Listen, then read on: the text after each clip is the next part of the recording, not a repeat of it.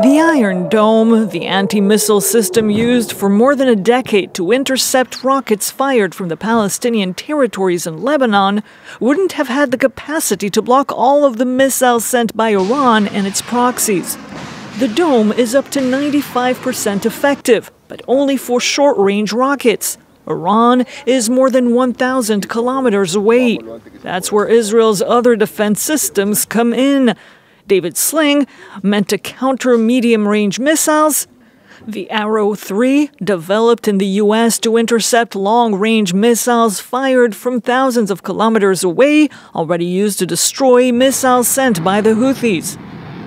These interceptors, plus the old Patriot system used for decades, couldn't have stopped all of the Iranian drones and missiles without warplanes that shut down many of the vessels.